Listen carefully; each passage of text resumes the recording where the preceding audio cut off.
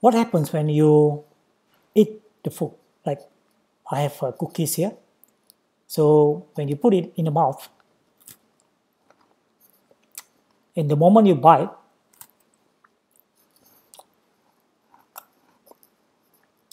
I can actually sense how crispy or how brittle or how hard or how soft is the food. So basically when I bite the food, I apply an external force through my teeth, and I start to break down the structure of the food, and the food start to disintegrate. So the response given as a result of the biting or the external force or the stress that we apply, we can measure the mechanical and the textural properties of the food. So this is actually the application of force and the strain or the deformation, and you can measure the several parameters that give you a measure of the hardness, the softness, the crispness, the brittleness, cohesiveness, gumminess of the food, or the springiness. So this is what we call texture profile analysis, which can be done subjectively by using an expert panelist, the human, or we can also use an instrument, texture profile analysis, by using an instrument such as texture profile texture analyzer. Okay, so you see in this picture here, we have the chocolate bar, and we put in the mouth.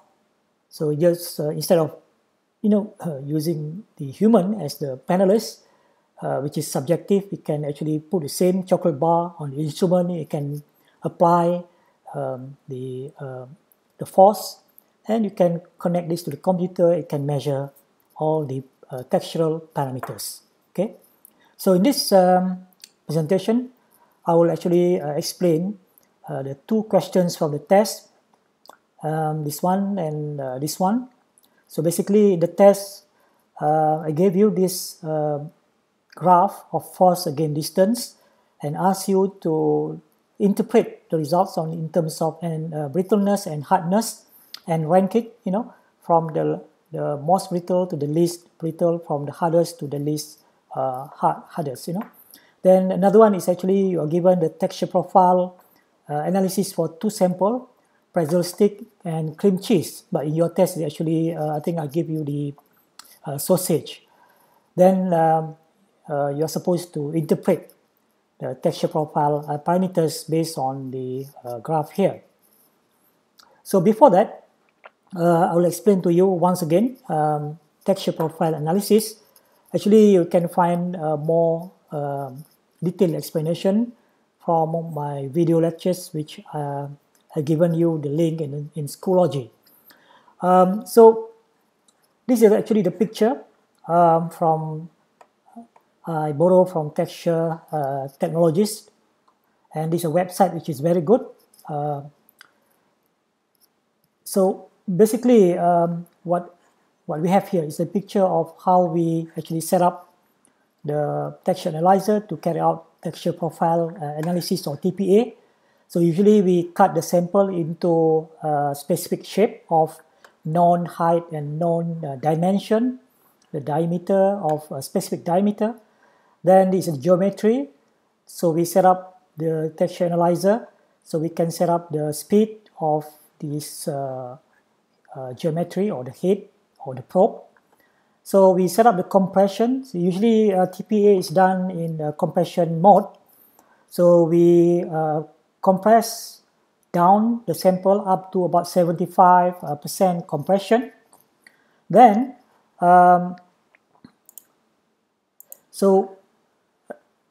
in TPA we have two compressions. So this is actually the first compression down to around 75% compression. Then it will go up. So this is the decompression phase. It will go up, and if there's you can see after the first compression, depending on the type of sample, depending on the structure of the sample, whether it will spring up a bit or it will remain, like this.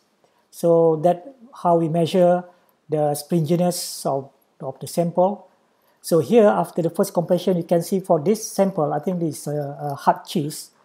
Most of the structure has been destroyed after we apply the 75% compression. So the probe goes up. Then we have a second compression. Always there is a second compression when we do TPA, same at 75% compression, and it will compress the sample again. Then it will go up again. So there are two cycles of compression, decompression, compression, and decompression. That's how we do the texture profile analysis, and from there we can measure actually several parameters. Okay, I want to show you a website which I would strongly recommend to you, Texture Technologies. I think this is the best website if you want to learn more about texture profile analysis. You can see here there are 11 sections here. So you can click actually the link to each of these to go into details for each of the section. What is texture profile analysis, the description, the history especially, and how do we set the instrument to measure the TPA by using texture analyzer, and the parameters that we measure.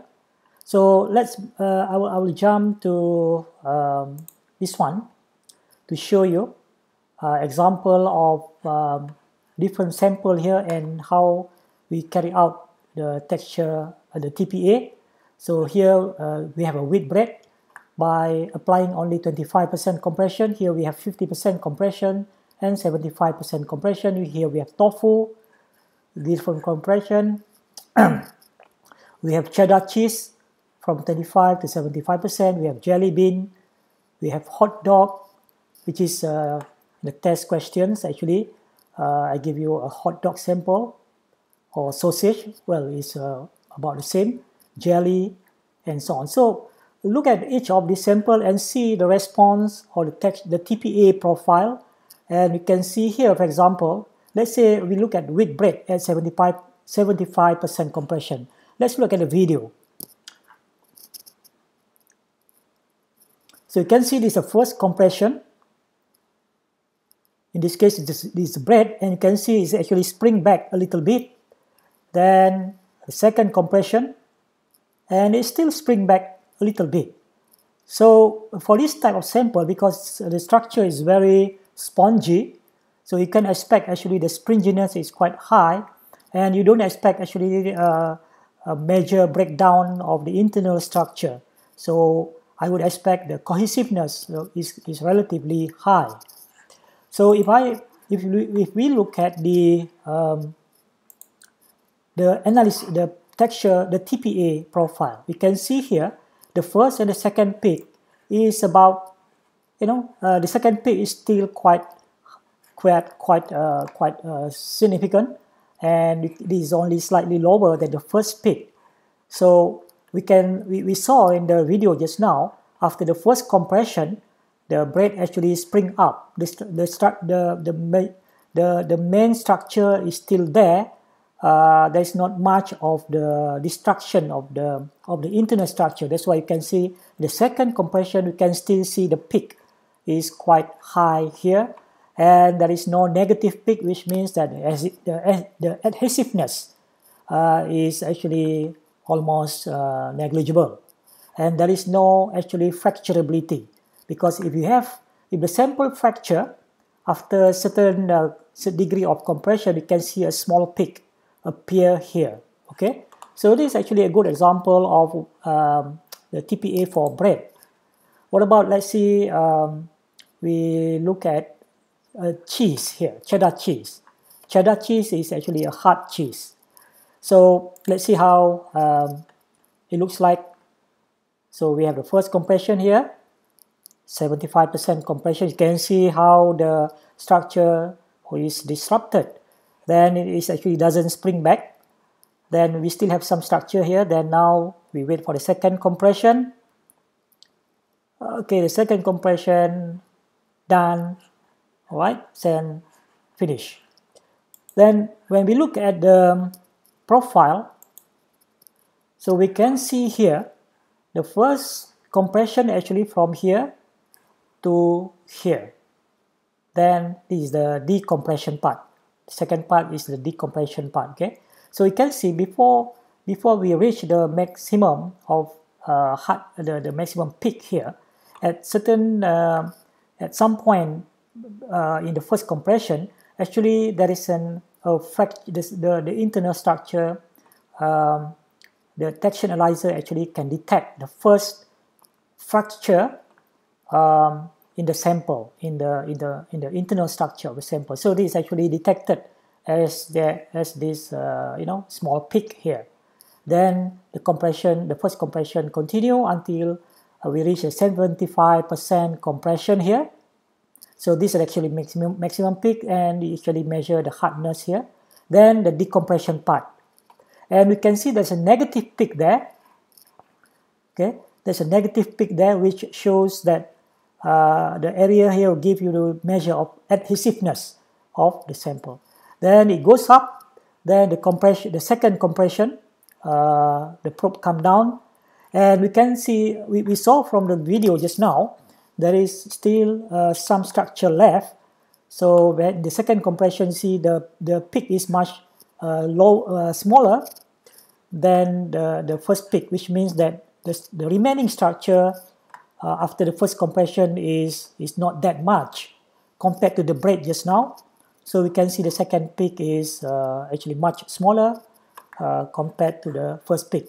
So we can get actually the measure of the first compression part and the second compression part.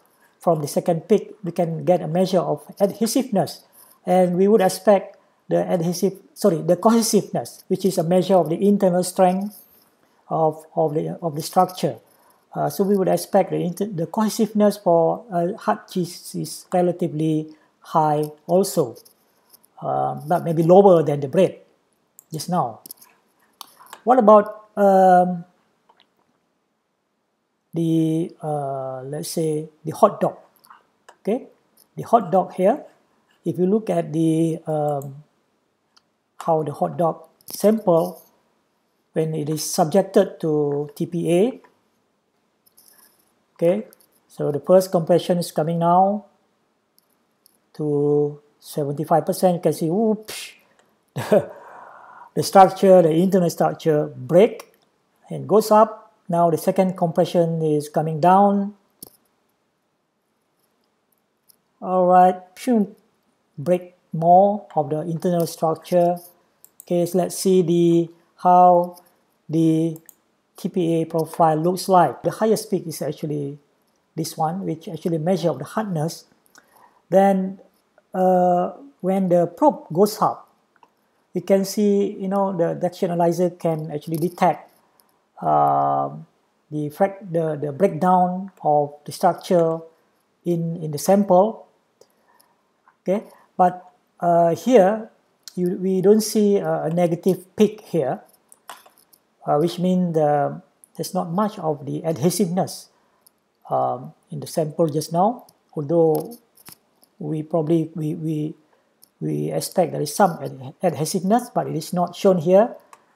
And you can see we saw from the video just now the breakdown and disintegration of the internal structure of the sample just now was quite major. So when the second compression comes in, we actually don't see much structure remaining. So we can see a very much smaller peak on the second compression. So I hope you can go through each one of these. So actually we get the results. Yeah, I think here we have a detailed results of the in terms of the hardness, stringiness, cohesiveness, and other primary and secondary TPA parameters. Then actually you can get the explanation what it means, what does TPA measure, and the meaning of each of these parameters. So it's worth to spend some time on this website to learn more detail about TPA from this website. Okay, so let's go back to the question. So you are given the graph here, which is the plot of force against distance. Okay, this is not actually the actual sample. I mean the actual graph from the sample. It's just actually we make it simple. So we just draw the profile for A, B, C, and D. So the graph below indicate differences in product behavior with regard to fracturability or brittleness and hardness. So first, so you have to rank the brittleness and the hardness first to fourth. First means most brittle or the hardest. Fourth means least brittle or lowest hardness. So the answer is actually, to answer this, you look at, okay, hardness is actually the highest peak. So you can see for A, this is the highest peak here, B and C and D, and they are all the same height. So in this case, we can say that for hardness, A is equal to B, equal to C, equal to D. They have the same hardness because the height of the maximum peak is the same. What about the brittleness? Okay, to look at the brittleness, we when we apply the force, actually we can measure the distance. So for a sample like A here, and compared to sample like B here, and C here, okay, and D, the longer the distance, the less brittle is the sample. The shorter the distance is, the more brittle the sample. That makes sense, right? Because when you compress a sample, the brittle sample would not able to take the force very much and will start to break. But for a harder sample or more least brittle or less brittle sample, it will take more or higher force, so the probe will be able to travel longer or further before the sample start to break. Okay, so we are looking at sample A is the least brittle, then sample B and C and D. Okay, so if you understand the principle, then this one you should be able to work out. Let's see the hardness. So you can see sample E has the highest peak and sample H is the lowest. So you can say that the E is the least, one is highest hardness. So in this case E, followed by F, followed by G, and then H. What about the brittleness? We look at the distance. So it seems that for E, F, G, and H, they travel the same distance. That means the brittleness is the same. So we can write E equal to F equal to G equal to H. Okay, they are of equal distance. So meaning that they have the same degree of brittleness. The third one here, let's look at the hardness first. Well, obviously L has the highest peak, I is the lowest peak. So meaning that L here and I here, then we have K and J. What about the brittleness? Well, we have I here, we have J, K, and L. So here the most brittle would be I because it's traveled the shortest distance, and the least brittle is L.